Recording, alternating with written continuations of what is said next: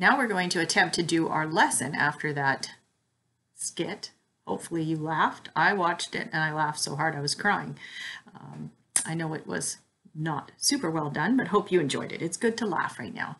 I chose this series to put online because I know that there's a lot going on in our world, and there's a lot that you boys and girls are hearing that might be frightening you, making you nervous, and I just want to help you to understand that you can be strong. We know that the adults are learning from Pastor Don and Pastor Tom to get into the Word, to learn from it. And some of you aren't able to maybe read that yourself nor understand it a whole lot, but you do have moms and dads at home you can ask questions to or have Bible readings with. So I'd encourage you to keep doing that. So our lesson today is going to be talking about eating healthy. That was our skit, was about that, to make our body strong. We have to be spiritually healthy, but the Bible also teaches us that being physically healthy is a good thing too. So the verse they wanted us to start out with was 1 Corinthians 6:19, and I'm going to read it off my computer over here, and it says, "Or do you not know that your body is the temple of the Holy Spirit, which is in you, whom you have from God, and you are not your own?" Now that verse is talking to people who have trusted the Lord Jesus Christ as their personal Savior. And the Bible teaches that the Holy Spirit comes to reside in us. So really, our physical body, the shell, is a house for God to reside in. And that is why you want to take care of it. You don't want to have a messy, sloppy home for God to live in. So eating well is a good thing. And they are saying, even online today, because coronavirus is so important and it's out there with all the information, that eating healthy is one of the best things we can do, eating your fruits and your vegetables. So this lesson on Daniel is a good reminder to us. It was important for Daniel, and it should be important for us too. So when we're going to read the scripture off, it's going to remind us that we are to eat right, just like the skit was talking about. So I'm going to read for you Daniel chapter 1. If you wish to go and find a Bible that you have to follow along, you can, or you can just listen to what I'm saying. So Daniel chapter 1. In the 3rd year of the reign of Jehoiakim, king of Judah, Nebuchadnezzar, king of Babylon, came to Jerusalem and besieged it. And the Lord delivered Jehoiakim, king of Judah, into his hand, along with some of the articles from the temple of God. These he carried off to the temple of his God in Babylonia, and put in the treasure house of his God. Then the king ordered Ashpenaz, chief of his court officials, to bring into the king's service some of the Israelites from the royal family and the nobility, young men without any physical defect, handsome, showing aptitude for every kind of learning, well informed, quick to understand, and qualified to serve in the king's palace. He was to teach them the language and literature of the Babylonians. The king assigned them a daily amount of food and wine from the king's table. They were to be trained for 3 years, and after that they were to enter the king's service. Among those who were chosen were some from Judah: Daniel, Hananiah, Mishael, and Azariah. The chief official gave them new names. To Daniel, the name Belteshazzar; to Hananiah, Shadrach; to Mishael, Meshach; and to Azariah, Abednego. But Daniel resolved not to defile himself with the royal food and wine, and he asked the chief official for permission not to defile himself this way. Now God had caused the official to show favor and compassion to Daniel, but the official told Daniel, "I am afraid of my lord the king, who has assigned your food and drink. Why should he see you looking worse than the other young men your age? The king would then have my head because of you." Daniel then said to the guard, whom the chief official had appointed over Daniel, "Hananiah, Mishael, and Azariah, please test your servants for 10 days. Give us nothing but vegetables to eat and water to drink. Then compare our appearance with that of the young men who eat the royal food, and treat your servants in accordance with what you see." So he agreed to this and tested them for 10 days. At the end of the 10 days, they looked healthier and better nourished than any of the young men who ate the royal food. So the guard took away their choice food and the wine they were to drink and gave them vegetables instead. To these 4 young men, God gave knowledge and understanding of all kinds of literature and learning, and Daniel could understand visions and dreams of all kinds. At the end of the time set by the king to bring them into his service, the chief official presented them to Nebuchadnezzar. The king talked with them, and he found none equal to Daniel, Hananiah, Mishael, and Azariah. So they entered the king's service. In every matter of wisdom and understanding about which the king questioned them, he found them 10 times better than all the magicians and enchanters in this whole kingdom.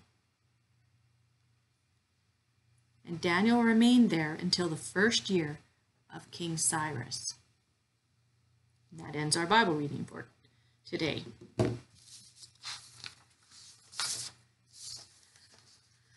So Daniel and his buddies were prisoners. And you know what that means. To be a prisoner means you're not in your own country, in your own home. You're held somewhere else captive. You don't have free will, free choice. They weren't allowed to eat the food they chose to eat. And that's why they had to ask permission in order to eat the different food.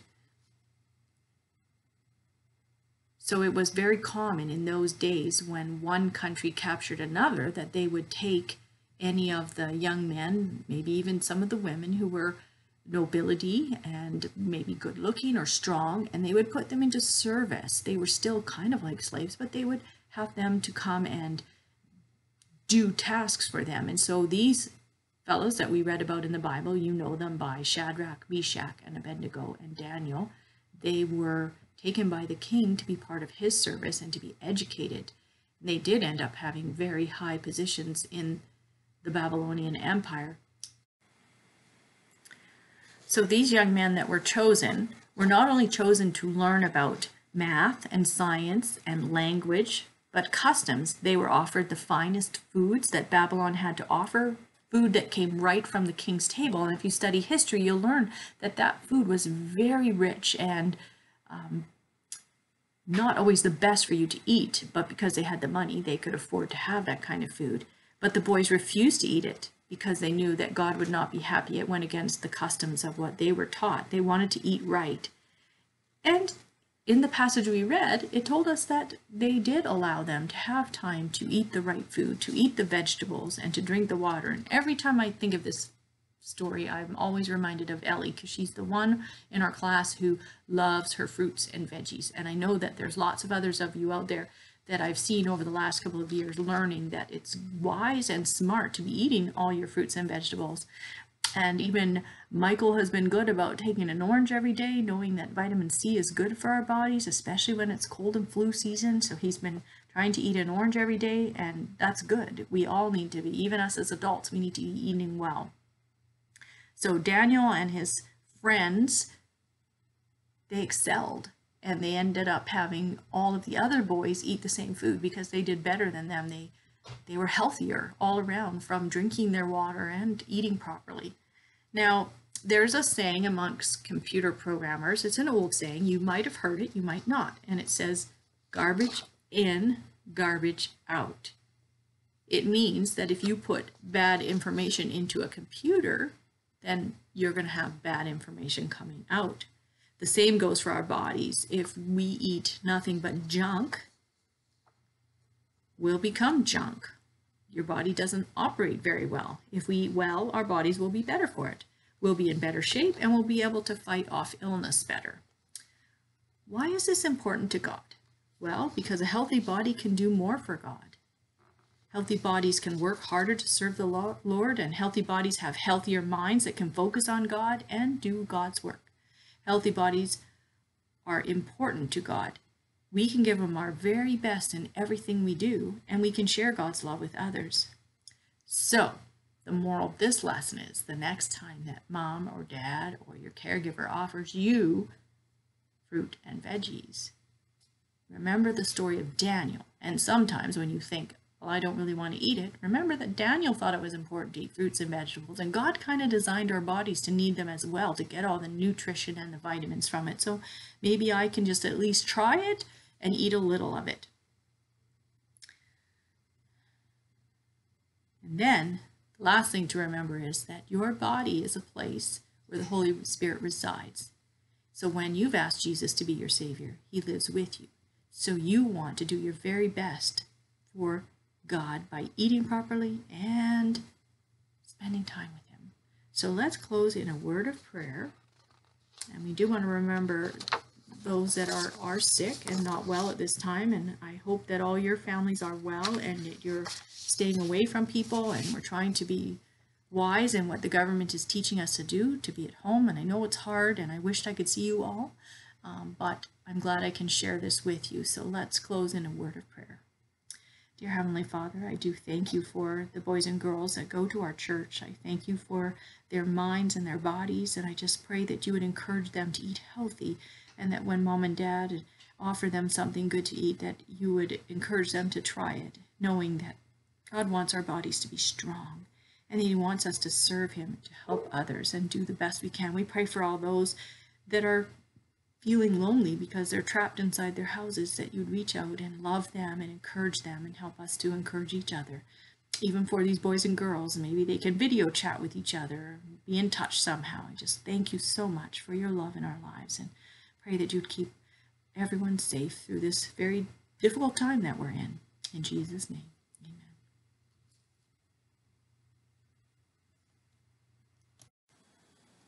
amen. Okay, one last segment to our lesson. Let's see how well you listened, and if you can do this quiz. Quizzes are kind of fun. This is multiple choice. If you want to grab a piece of paper, a scrap piece of paper and a pen, there is going to be 5 questions. I'm going to give you multiple choice. You can give the answers, and at the end I'll go through and give you the right answer. Let's see how well you listened. First of all, question 1 says, Daniel was, now you will mark down A, B, or C. Was Daniel A, an Israelite, B, a Babylonian, or C, a Greek? I'll say it again. Question 1, Daniel was A, an Israelite, B, a Babylonian, or C, a Greek? Question number 2, Daniel and his friends were brought to live in A, the temple, B, Jerusalem, or C, the palace of Nebuchadnezzar? I'll read it to you again. Question number 2, Daniel and his friends were brought to live in A, the temple, B, Jerusalem, C, the palace of Nebuchadnezzar. Question number 3, Daniel and his friends were given A, bread and water, B, food from the king's table, or C, healthy foods? I'll read it a second time. Question number 3, Daniel and his friends were given A, bread and water, B, food from the king's table, or C, healthy foods?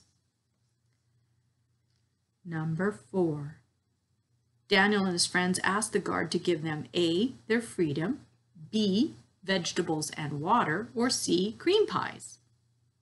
Question number 4, Daniel and his friends asked the guard to give them their freedom, A, B, vegetables and water, or C, cream pies? And the last question on our quiz today. Number 5, when the king's men saw Daniel and his friends were healthier than the other boys, A, they made the others eat the same diet as Daniel, B, they gave them steak and wine to celebrate, or C, they sent them away?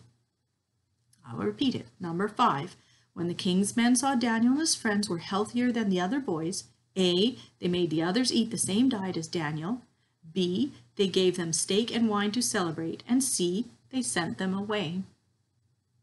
Okay, let's see how well you did, if you listened well to this video and if you got the answers right. So number 1, Daniel was an Israelite. So if you wrote A down, you can put a check beside it. Number 2, Daniel and his friends were brought to live in. If you wrote C, you are right. Put a check. The palace of Nebuchadnezzar. Number 3, Daniel and his friends were given. If you wrote B, you are correct. Food from the king's table was what they were first given. Number 4, Daniel and his friends asked the guard to give them, once again it's B, vegetables and water.